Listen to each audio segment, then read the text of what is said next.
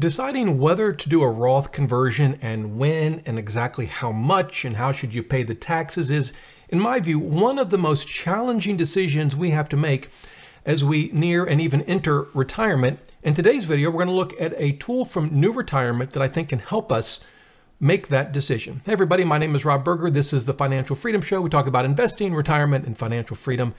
If those topics are important to you, I encourage you to subscribe to the channel. I also send out a newsletter every Sunday morning. You can sign up for that with the link below this video. So I want to go through today a tool that New Retirement offers. New Retirement is sort of financial planning software that it's available for regular folks like you and me. A lot of the financial tools for retirement planning and just general financial planning are made specifically for advisors. New Retirement is probably one of the most feature-rich tools that's available for everybody. And they've had some Roth conversion tools in the past, but this year they've made some significant updates to the Roth Conversion Explorer tool. And I want to walk through some of that with you today. I think it helps not only to make the decisions on Roth conversions, but it also helps us to understand many of the factors that can go into when we should do a Roth conversion and, the specifics. So let's dive right in. So what I'm showing you is sort of a demo version of New Retirement, the data I've just made up. Before we get to the Roth conversions, we've got to understand the data just a bit. So what I want to show you first are the accounts I've set up. And you can see them here. It's for a couple. They're age 60 and 58. They've got right now all traditional retirement accounts, about $1 million roughly.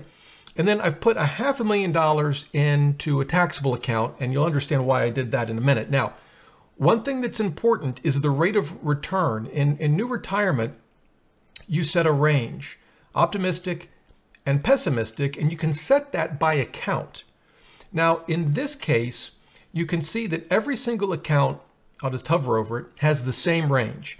2% pessimistic rate of return, 8% optimistic. And we'll talk a bit about that, but that's really important. If we think about that just conceptually, the rate of return that you're going to get on a traditional IRA or 401k is important in doing Roth conversion analysis, because that return will tell you how big your balance is once you get to required minimum distributions, which will, of course, in turn, be a big factor in how much you're required to take out each year. And you may be saying, well, wait a minute, Rob, but how do I figure out what the returns are going to be over the next 10, 20, 30 years? Yeah, we got to guess. We got to make assumptions, and we'll do that in this tool as well. That's just one of the many assumptions we have to make with Roth conversions, but I wanted to point that out. The second thing I want to show you, just so you understand how I've set this up, because this is really important, is I've got, one spouse is age 60. They're going to retire at 65. So they've got a few more years left to work. Another spouse is 58 and already retired. So that's sort of the age group we've got. Obviously, if you're using New Retirement, you'll put in your specifics. And then the other assumption, and this is really important, are taxes. So with New Retirement, you have two choices. You can use the current tax rates, and it'll just assume that those rates stay in effect, forever as part of your plan. Or you can set it up so that it changes in 2025. It changes, or maybe 2026, but it changes to the 2017 tax rates. And the reason for that is the current tax law. They're scheduled to go back to what they were. Now that raises a big question. Well, will Congress, and the president then do something about that? Will they change it? Of course, that raises an even bigger question. What will happen to tax rates going forward? Again, just another assumption that we have to make. We'll look at both of these a bit today, but I'm going to stick with the one that changes them back in 2025, because that's just the current law. And but obviously, you can use it and change both of these. It will affect your Roth conversion analysis. Now, before we get to the tool, one last thing. New Retirement has had this Roth conversion tool that you see here under money flows. And what this allows you to do is sort of by hand set up Roth conversions sort of one by one, right? Which account do you want to take it from? Okay, how much? what age are you going to do the conversion? And so you could set up multiple Roth conversions this way, and it's still a great tool to use. But the one that I want to show you today is down in the Explorer section down here that kind of, I'll say, automates the process a bit more. So let's take a look at it now. And when you get to it, you'll see that you can kind of solve for 3 different, I'll say, Roth conversion objectives. The first is, I want the highest estate value I can get. In other words, when I'm dead, I want the biggest chunk of money, I guess, to leave to your family and to charities, perhaps. So that's one option. The second option is, no, I want to convert up to a certain tax bracket. So just do that automatically for me, and then let me look at the results. That's actually the one we're going to focus on the most today. And then the third one, this actually was just released. What's the lowest lifetime tax liability that I'll have? And of course, you can experiment with all of these. As I mentioned, we're going to focus on this one, the tax bracket. Now, one thing about the other two, you've got to be a little careful because, as we'll see here, there will be end-of-life account balances. And in some scenarios, you'll end up with less money projected because of the Roth conversions, which seems odd. But keep in mind that once you convert to Roth, there's no embedded tax liabilities. If you're going to, for example, if your children were going to inherit your money, if you've done Roth conversions, it's true they might in absolute dollars inherit less, but those Roth dollars won't cost them any money in the form of taxes. So you've got to sort of keep that in mind. For me, I think the best way is to try to solve for a tax bracket. And that's what this looks like. And that raises the question, well, wait a minute, which tax bracket do I pick? To answer that, I'm going to just show you one other screen before we go back to the Roth conversion. This is how I answer it. I go into Insights, and I go down to Taxes. And this shows you estimated taxes by year for this hypothetical couple. And this is very common. You see this big hole right here. They're not paying hardly any tax, zero taxes for a number of years. Why is that? Well, in this scenario, the one spouse that's still working retires. And it's maybe before they're getting Social Security or before they're getting much Social Security, depending on their claiming strategy. And required minimum distributions haven't kicked in. This is prime, I'll call it prime real estate for Roth conversions because you can fill up the lower tax brackets with conversions here. And that's effectively what we're going to do. But again, the question is, well, what bracket do we go to? Of course, you could experiment with all of them. But what I like to do is come to here, net taxable income by federal tax bracket. And I want to look at where are we here? And you can see, you'll see it over here change. You'll see this change over here as I scroll through year after year. So we're in the 12% tax bracket. Now, I want to show you something here. When we go to 2026, notice what happens. In 2025, we're in the 10 and 12% tax brackets. When we go to 26, we're in the 10 and 15. It's like, wait a minute, how did we skip over the 12% tax bracket? Well, I actually reached out to New Retirement with that question. I thought maybe it was a capital gains tax thing. Turns out this is because I've selected, remember I selected the tax assumptions that in 2025, I guess going into 2026, they're going to revert back to what they were in 2017, and there was no 12% tax bracket. So that's why you see zero there, just in case you experienced that. So, but in any event, we're around the 15% tax bracket, and then of course no taxes here. And then we get up here and we're in the 25. So I'm going to want to experiment with maybe the 15 to 25% tax brackets. And again, because we're dealing with two different tax scenarios, the brackets now and what they'll be in 2026, the Roth Explorer may not have those exact brackets, but we'll get close enough. Now, before we go back to the Roth Conversion Explorer, there's one thing I want to show you here. You'll notice that our money's creeping up. There's inflation, we're getting returns, but also our RMDs are getting higher. And you'll notice we're already in the 28% tax bracket, right? 28. And then when we get to the last year of the plan, we bump up into the 33% tax bracket. What happened? Well, the answer is one of the spouses died, right? Because one was older than the other, and I had them set to both, the plan to end when they were 95 years old. And as a single tax filer, your brackets are different. And I point that out because it's just another unknown that can affect Roth conversions. Because if you're If you're one filing status now and sometime during, say, retirement, that filing status changes. You're single, you get married. You're married and a spouse dies or you get divorced, that can and will affect your tax brackets, which in turn can affect whether a Roth conversion makes the most sense. The thing I want to highlight there is there's just a lot of assumptions and you have to work through these on your own. Now you can use new retirement. It sounds a little morbid, but you can set a spouse to the plan to end for a spouse at any age you want and just run through experiments. The key to understand is this. There is no Roth conversion tool that can answer all these questions for us. They can do the math for us, as we'll see with new retirement.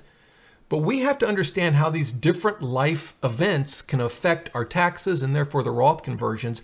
The tools can't make those assumptions for us. They can just, crunch the numbers when we make those assumptions in the tool. So I want to point that out, really important. Okay, so with that, let's go back down to the Roth that's not what I wanted. I wanted this one. We're gonna solve for tax brackets. Now you'll notice again they don't have a 15 and 25. They've got the current tax brackets, and in fact there's a note down here that I'm currently modeling the 2025 changes, but that's fine. Let's go to the 12% bracket. Now here you get a choice. Do you want the algorithm to, in some cases, suggest a Roth conversion where you pay the taxes on it from the retirement account? So effectively you're withdrawing more from a retirement account, paying taxes on those withdrawals and then using that money to pay for the Roth conversion? Or do you say, no, I only want to pay for the conversions out of taxable accounts? This is the one that I tend to go with. This is how I would want to do a Roth conversion. The one thing I'll say about the difference is this. You may have heard that the longer your money stays in a Roth, say after the conversion, the better, right? Well, turns out that's only half true. Here's the deal.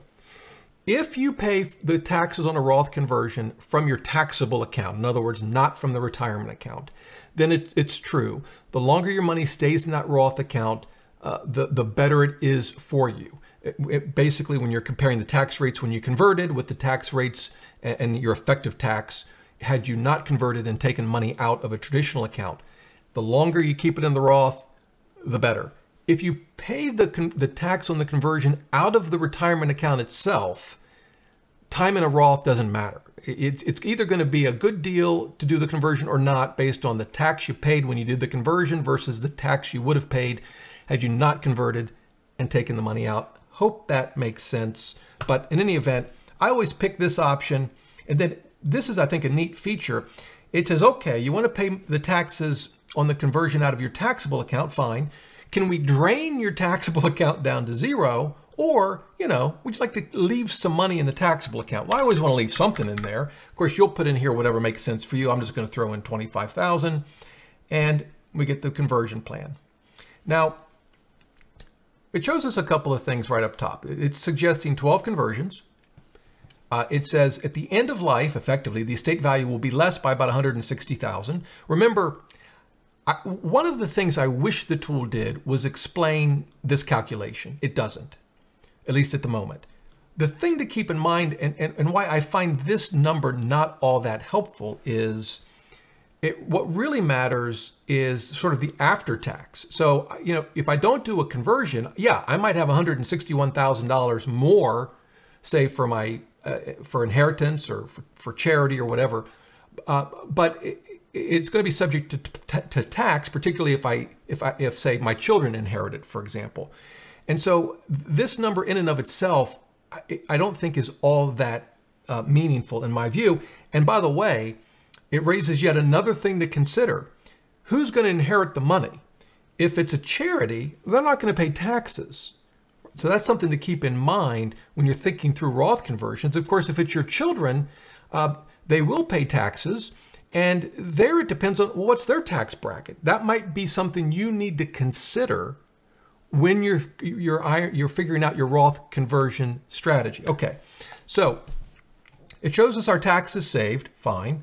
And you can see it pretty much does most of those Roth conversions during that time we looked at a few minutes ago where we weren't otherwise paying any taxes. And it sort of filled up that hole. up to, again, and I think we set it for what you can see it over here, the 12% tax bracket. And so these are the conversions, and you can see a lot of data. You can look here and you can look at it by account and by year. You can also look at projected account balances. So if we come all the way to the end of life, we've still got some pre-tax, but we got a lot in Roths, as would make sense because of the conversions. We can look at the value at the end of the plan. We can look at the federal income tax rates. Of course, they went up during this, I call it, again, the prime real estate, when to do conversions. But then you can see here, RMDs were lower, and so our effective tax rate was lower. And here's the actual tax liability. A lot of data to look at. This is a great feature. IRMA, it shows you how this will affect your Medicare premiums. And you can see here that the current plan, you were going to be paying some IRMA, and with the optimized plan, you're not. Again, I would love for it to explain why. My assumption here is because of the lower RMDs. But again, that's an assumption. That's the only thing I could think of. But it does show you the numbers, which I think is useful, and then summarizes them here. And then, of course, it shows you the changes in your required minimum distributions by year. And for many of these, you can then do a look at it in the form of a table. So I got to tell you, I really like this tool. I think it's terrific. It doesn't answer all our questions, but I think it can serve as a good starting place. Now, let's edit this and just look at what would happen if we bumped up to the 22 tax bracket. Not a lot of changes, which is kind of interesting to me. In fact, so interesting that I want to back out of it altogether. Go back in, tax brackets. Let's just make sure, because I would expect that to have changed more, but maybe it doesn't. Nope. So pretty much the same thing. Now, again, you could go through all of the numbers. What I would do in using this is I would make a lot of changes to a lot of assumptions. So for example, I would look at this and then I would come back and I would say, all right, let's change our tax assumption to use current rates, and then go back to the Roth Explorer, go to the tax brackets. We'll put in this. This I'm going to keep the same. Yeah, it did make some changes, which you would expect. Taxes would be lower in this scenario, but still more or less the same general strategy, filling up conversions during that period after work, but before most of Social Security, and certainly before RMDs start to kick in, and then you can see the rest of the data. The last thing I want to mention that's really important, and I alluded to it earlier, is our assumptions on returns. In this setup, I've used the same, actually there are going to be two things. I've used the same assumptional rate of return. If you have, let's imagine you have for your taxable account, something very different. I'm just going to get crazy here. 25%. Oh, it must be less than 15 or equal to. Okay, I guess 15 is the highest we can go. That can actually affect the results of the Roth conversion tool. Why? Because in analyzing the conversions, it's saying, well, wait a minute. You want to take money out of this account to pay the taxes, but look, you're earning 15%. Man, that's great. And you want to spend that money at that rate to put more money in, say, a Roth that's earning 8%, for example. They may not make sense. And so it can affect, if we go back to the Roth conversion, I don't know if we'll see it in this particular scenario. We can find out. But you just have to understand that. And by the way, before I show you that, I'm going to link to this page, which is from New Retirement with a lot of their FAQs. So, yeah, so that it does. Now, you can see the effect. By the way, if you're looking at that and you're saying, wait a minute, Rob, 15 million, I mean, I get there might be a difference, but obviously something's broken. No, what you're seeing is the massive effects of a 15% rate of return on $500,000 over 30 or 40 years. And that's why that number is so big. But it still shows the point. Your growth rates can affect the results, although it doesn't look to me like it's affected the actual conversions here, at least just from eyeballing it. So let me, before I show you the last thing, let me go back to the accounts. Here we go. I want to change this one back to something more realistic, at least what I think is more realistic. And then this also has to do with rates of return, because so far we've been assuming, and you can see it here, up here, optimistic. And what that means is the 8% on each account, right? But we're also assuming, that also encapsulates our assumptions about inflation, which I think I had 2 to 4%. So it's going to assume the optimistic inflation rate, which would be the lower of the range. Well, I can pick the average. So if I pick the average between 2 and 8, that's going to be 5%. And it does change the results, as you can see, and the outcome. And if you then go to pessimistic, it's going to change it even further. And I think that is just another way in which this tool is very helpful. At one level, it can be frustrating because you're like, Rob, there's all these assumptions, and I don't know what to assume. And I get that. But it also shows you how these assumptions affect the results. And at the end of the day, we just have to use our best estimate of everything from taxes to our filings, tax filing status to, by the way, we haven't even talked about where you're going to live and the impact on state income tax and how that might affect the analysis, which, by the way, this will factor in as well. So, yeah, there are a lot of assumptions. There's nothing that a financial tool can do about that. That's just the nature of our tax code.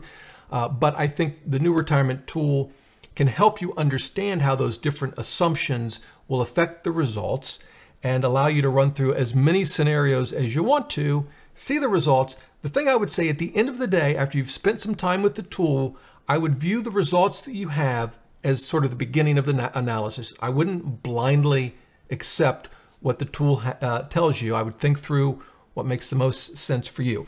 The one thing I'll say that I'm hoping they do add at some point, they don't have yet, is once you find the scenario that you think is the most realistic for your situation, it would be great if you could just click a button and have those Roth conversions automatically incorporated into your plan with new retirement. You can't do that. You can see what they are, then you can manually enter them, but that's what you'll have to do once you find the Roth conversion plan that's best for you. Well, there you go. Overall, I really like the tool. I do think there are some things that could be improved, but I do think it's probably one of the best Roth conversion calculators tools that I've come across, and hopefully it's helpful to you as well. If you have any questions, leave them in the comments below. Be happy to help you out any way I can. And until next time, remember, the best thing money can buy is financial freedom.